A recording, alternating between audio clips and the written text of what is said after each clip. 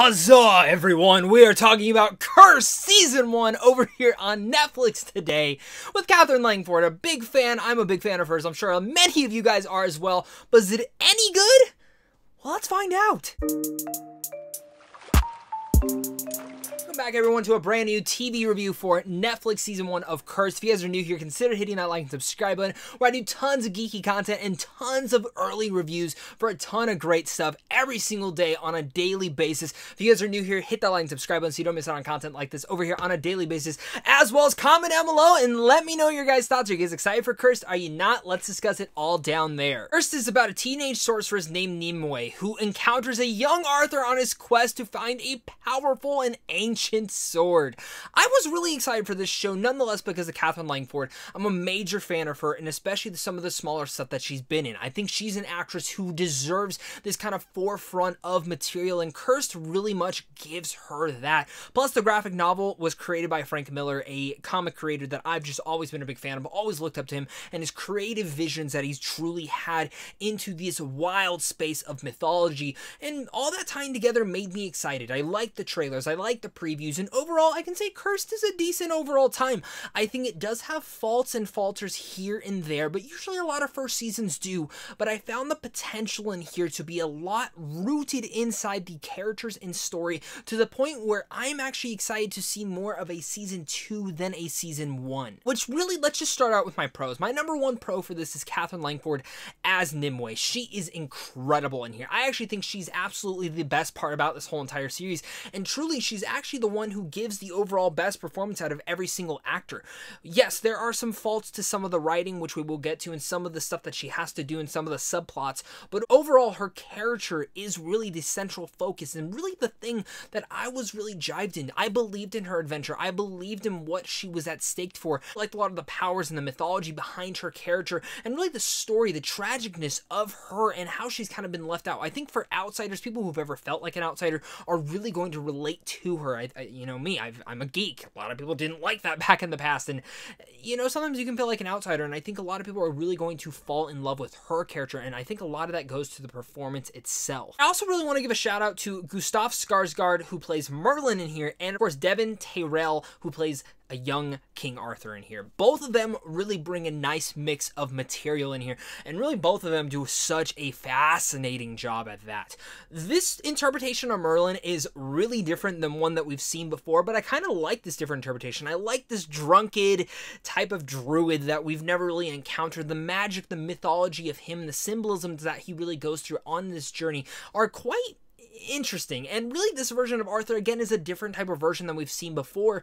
He's not the humble, kind of brooding one that we've seen before who's, you know, this kind of underdog hero. He is someone who is a badass at nature, but also has grown up with the wrong part of people, and I really like that. Again, the series really mixes it up with these two main characters because these are characters that we've followed along before, seen many interpretations of, and this is a different interpretation. And again, I have never read the graphic novel that Frank Miller wrote, and I don't know really much about it. I don't know the differences, how accurate this is to it, so I do want to understand that. I do not know how great of an adaptation this is, but as a series, I really like these characters, and I thought overall they were some of the most interesting parts about this whole season 1. Overall, the transitions and editing style for this show is actually really good.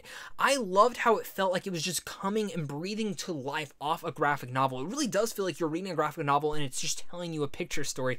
It's quite impressive, and when you actually get to see some of the designs that they did inside the show, it is really outstanding how they were able to bring it all to life, and I thought those were some of the most out-inspiring things of this whole entire show, and one of the things that really sets itself against other fantasy shows that we've seen before on Netflix, Hulu, HBO, all those sorts. And it made it for a very, what could be a story that is kind of convoluted at times, and maybe you look at The Witcher, which I thought easily that was the worst part about the season 1, was the convolution of some of the story and the timing and all that sort of stuff. Show, in fact, actually does different elements with that, and I, again, really appreciated that overall. Diving into that aspect a little bit more, the mythology, the world, all that, this whole thing is just great. The action sequences are actually quite exciting at times, and overall, when you look at all of those, they really come together in a really stylish manner, and this is a brutal and gory show that really, there's times where you see heads are lopping off, wolves are getting torn apart, people are getting torn in half. It is really out there. And, you know, I like when shows can go that far. But what I will say is that there are times where someone will, like, slash someone,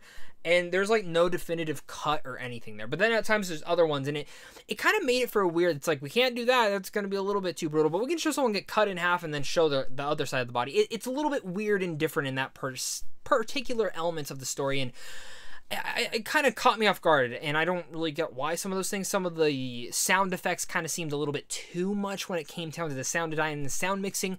But really, what this show comes about is that this was a hard show to binge for me, and this could be different for everyone. I got through the first season within just a couple of days, but I really felt like I had to force myself to watch this show at times. And necessarily that's not because it's a terrible show. It's not even a bad show. It's a pretty good show.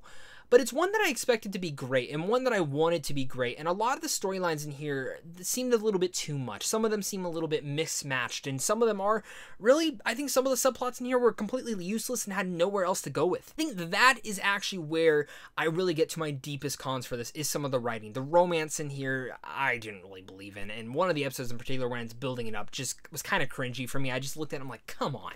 Like, we didn't see that happening. Why is he denying her? Why is it? It's dumb. And some other characters come into play that I just didn't think we needed to see so much of their story. You know, if it's in the comics, that's fine. It's fine to adapt it, but sometimes you need to know what to cut and what to leave. And I think some of the things is a little bit trimming, and I think some of the episodes, you know, lead up to be 48 to 56 minutes, and I think this season as a whole arc of 10 episodes could have been done in at least 8, and even adding to that, some of the episodes could have at least been 40 minutes, 45 minutes, and I think it would have made for a better structured show overall. And I think that's where I get down to my deepest cons for this, and where, you know, I really grade a show by how much I really want to binge it. And Curse didn't drag me back because of these meandering subplots that at times just kind of dragged the story down. These repetitive elements that really got in the middle of all these characters, and I just felt like they were trying to figure out places and figure out things for them to do. Definitely the season does pick up by the middle point of the season, and it finally made me like, okay, I really want to see where this is going. And I was still interested in Nimwe's character alone and Catherine Langford's performance and the action and all that stuff, but it just felt very repetitive in the beginning arcs of this all, and it just felt like it was trying to show us so much at once, and I feel like it should have been toned down just a bit more to certain characters when it really was Nimue, Arthur, and Merlin's story. Mostly Nimue and Merlin, to be honest with you. Here's my final thoughts on Curse. Let me know your guys' thoughts down below. Are you guys excited for the show? Are you not? I'm really curious to hear your guys' thoughts on this one. Of course, hit that like and subscribe if you guys are new here as well, so you don't miss out on content like this over here on a daily basis, as well as head on over to Samshon Films on how to see films early. And of course, just a big thank you to you and a big thank you to my Patreon supporters, because without you, I wouldn't be able to do this. Season 1 is not bad. It's not even terrible. It's not great either, but it's good. It has a solid foundation for what can make a great season 2, and that's what I'm really looking forward to. The action's great. It's stylized and pretty cool. The blood, there's a lot of it, and sometimes the sound mixing is a little bit too much for the gruesomeness, and I wish they would have gone a little bit further with those elements. The characters in here are superbly the best part about this. Nimue, Arthur, and Merlin, I was really sucked into them. The performances are all outstanding, especially Catherine Langford, who just kills this role. Really, though, the structure of the story, some of the writing with the romance, in general, some of the repetitiveness, really makes for the show to feel a little bit dragged out. Instead of 10 episodes, it should have been 8. It could have even been shorter episodes, and I think it would have made for a more self-contained time. Some of the subplots go nowhere, and just by the end of the season, I felt like I'd gone on a long journey truly with Nimue, and even felt some of the frustrations that she had felt on this journey. And I really shouldn't have. I love fantasy. It's one of my favorite elements, and overall, I still enjoyed this show, but I think it's going to make for a stronger season 2 if it does get one, because of the elements are structured inside this one.